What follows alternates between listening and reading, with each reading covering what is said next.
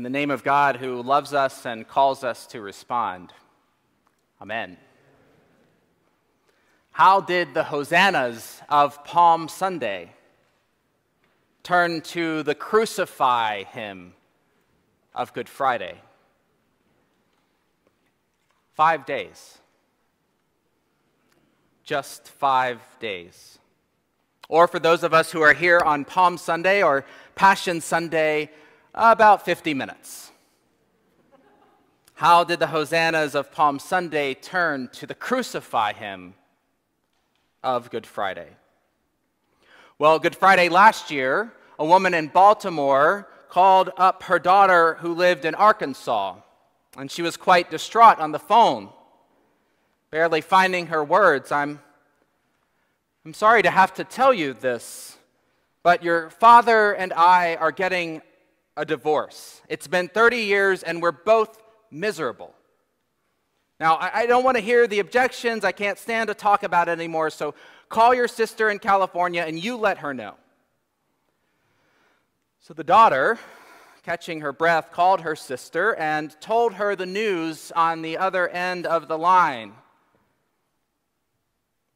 And her sister, flabbergasted, said, "What? They'll do no such thing. Don't worry, I will handle this." So she hangs up on her sister and calls her mother and says, "You are not getting a divorce. You will not do a single thing until I get there. I'm calling my sister back and we're both flying there tomorrow, and you will wait until we get there before you do a thing."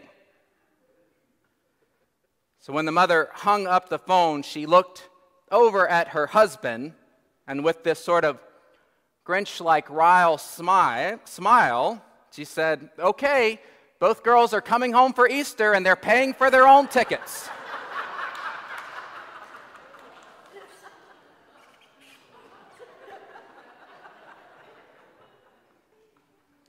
This year we've taken a different approach to this Palm Sunday liturgy. Actually, so that this transition, Palm Sunday to Passion, isn't quite as much of a whiplash. We'll hear the Passion reading from Mark's Gospel as the very last part of our liturgy today, sending us and setting the tone for Holy Week. And we'll invite you this morning to depart in silence whenever you are ready. No agape today. We have a guide to Holy Week here at St. Mark's for you, inserted into your bulletin to help you prepare for these coming days. It is our hope that you will join us for any or all of these liturgies and services to come. But even if you can't, perhaps to read more about them to help you pray through this week.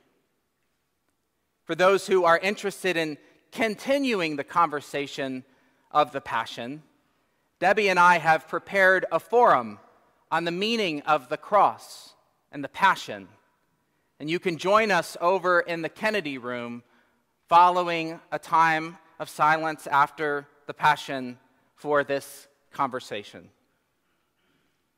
We took a different approach, in part because in the spirit of one of my namesakes, I wanted to have a brief fireside chat with you this morning as your interim rector. Now, many of you were here last week as we commissioned the Rector Search Committee for St. Mark's. We all raised our hands over Anne, Peter, Marjolin online, Ken at the 8 o'clock service, Lena, Lodovic, Virginia, Jessica, and Marina. And when we did that, we responded to a series of questions. One of which, and I pointed this out at the time, was asked, will you set aside your assumptions or expectations for what your new rector should look or be like, and open yourself to new possibilities for the gifts and for new possibilities and gifts that the candidates for rector may bring to your parish? And we all answered, hopefully without crossing our fingers behind our back, we will with God's help. Now, beloved, this, in my opinion, is a Palm Sunday question. And I wanted to take a moment to unpack it with us as we not only embark upon Holy Week, during which we are caught up in the final things of our faith, as it were, Jesus' death and resurrection, his promise to come again, but also as your search embarks upon their journey as a committee to bring to the vestry and ultimately to who God already knows will be your next rector here at St. Mark's. Now, why do I say this is a Palm Sunday question? Well, to various degrees, there was a tension in Jesus' ministry throughout the Galilee. Because as belief grew that he was the Messiah, so did the assumptions and the expectation for what would happen when he came into Jerusalem. In Mark, this desire was generated even more so by the holding back of this revelation in what sometimes is called the messianic secret. That is, when Jesus says to someone he's healed, or to a disciple, or apparently to Episcopalians, tell no one what you've seen or heard. Episcopalians are really good at keeping the messianic secret. I preached a few weeks ago, you may remember, that the crowd of Jesus were expecting an insurrection, but ultimately got resurrection. And so I say it is a Palm Sunday question, because as it says, will you set aside your assumptions or expectations of what your new rector should look or be like, is, well, not so easy. For disciples who follow a triumphal entry of Jesus into Jerusalem, and for those of us excitedly embarking on a search for a new rector. One of the more helpful portions of interim training they require of us for becoming interims is a bias awareness teaching. And yes, your search committee and vestry will receive some version of this in due course. It is helpful because, as the question contains within it, we do, all of us, live with assumptions and expectations of what the new rector should look or be like. I'm remembering the power of this bias in the 1996 movie A Time to Kill, when Matthew McConaughey's character, a lawyer, is defending Samuel Jackson's character in a murder trial.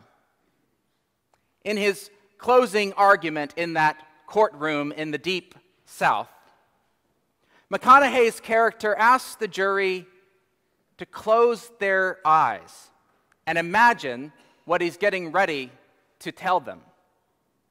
He shares a gut-wrenching, horrific story of a little girl whose liberty and life are brutally taken. He draws the jury, and of course in the cinematography, he draws in the audience with this terrifying story, eyes all closed, imagining it as he's saying it, essentially telling us what happened to Jackson's character's daughter in the film. And then at the very end, he says to them of this little girl, "Now imagine she's white." And as he says it, their eyes open in the courtroom, stating essentially that was the farthest thing from what they were imagining. It isn't wrong to have assumptions or expectations, But it is also important to recognize hidden biases within them.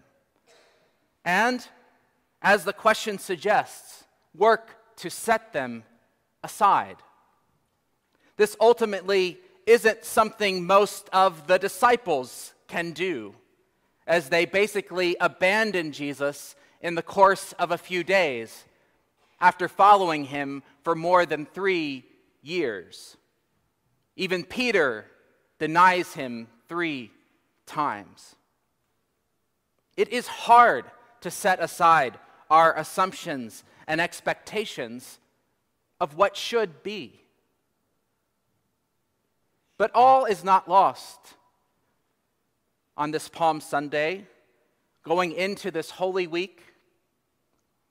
Because, beloved, while Jesus disappointed the assumptions and the expectations of the disciples, and I might add, can disappoint us in our expectation and assumption, the disciples still kept some modicum of hope that God was doing something with this teacher, this master, this Lord of theirs.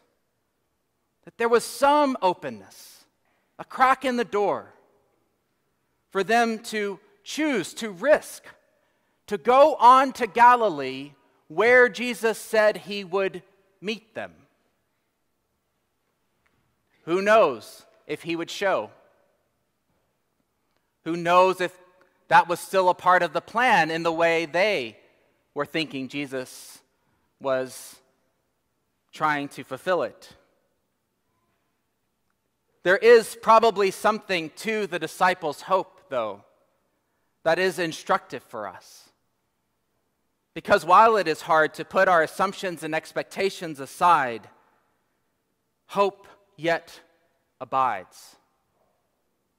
So even as we, with God's help, seek to put these aside and to open ourselves to the possibilities and gifts that the candidates for rector may bring to our parish, we also live this Palm Sunday, this triumphal moment that starts our search, asking God to reveal our biases, our expectations.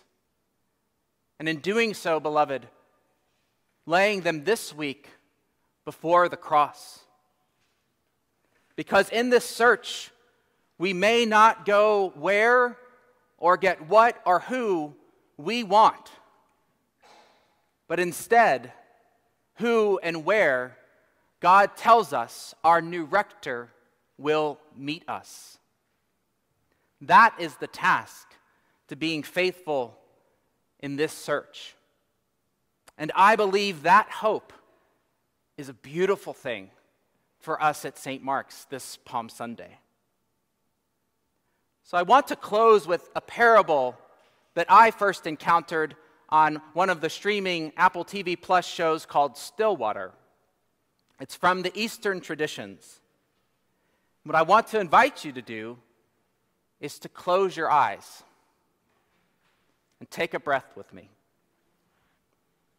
I want you to imagine yourself at the bank of a creek or a riverside, perhaps, as you hear this parable. Master Chu was at the river with her young student Ying. They were washing their bowls. Suddenly, Ying spotted something unusual floating past. "Teacher," she said, "do you see that floating in the water?" "A scorpion, it seems."